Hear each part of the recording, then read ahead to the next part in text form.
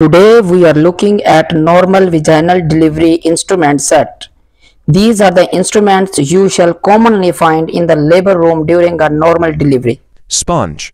Swab holding forceps. This is a sponge holding forceps. It has ring-shaped tips that can be smooth or serrated, and it is used to hold sterile gauze. In a vaginal delivery, it is used to clean the perineum and vagina, and to maintain sterility without touching the cervix with hands. Episiotomy scissors. These are episiotomy scissors. They have straight handle and angled blade. They are specially designed to give enough space to cut the perineum safely during episiotomy incision that allow controlled enlargement of the vaginal opening. Artery forceps. These are artery forceps available in straight and curved. They have transverse serrations that help control bleeding by clamping blood vessels. During delivery, they are used to control bleeding areas, clamp the blood vessels after episiotomy, and assist in suturing. Umbilical cord clamp. Kocher's clamp. This is a cord clamp. In many setups, Kocher clamp is used instead. It has strong serrations and a tooth for a firm grip. Once the baby is delivered, the cord is clamped in two places and cut in between. Cord cutting scissors. These are cord cutting scissors. They have a short, strong blade to safely cut the umbilical cord between the two clamps. Suction bulb. Suction catheter. Suction bulb or suction catheter.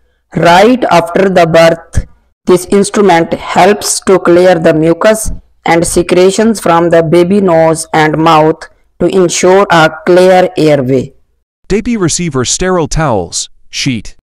A warm sterile towel or baby receiving sheet is used to receive the newborn, drying them and prevent heat loss. Placenta forceps. These are placenta forceps, also called ovum forceps. They have fenestrated blades that allow a firm grip on placental tissue. If the placenta or membranes are retained, this forceps is used to gently remove them. Needle holder. This is a needle holder. It has a cross-serrated tip to firmly hold a curved needle, and it is used for suturing episiotomy incision after delivery. Alice forceps. These are Alice forceps that have multiple teeth at the tip and are used to hold tissue firmly. During episiotomy repair, they help hold tissue edges together.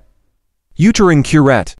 If placental products remain inside the uterus even after delivery and exploration, a uterine curette may be used for gentle evacuation.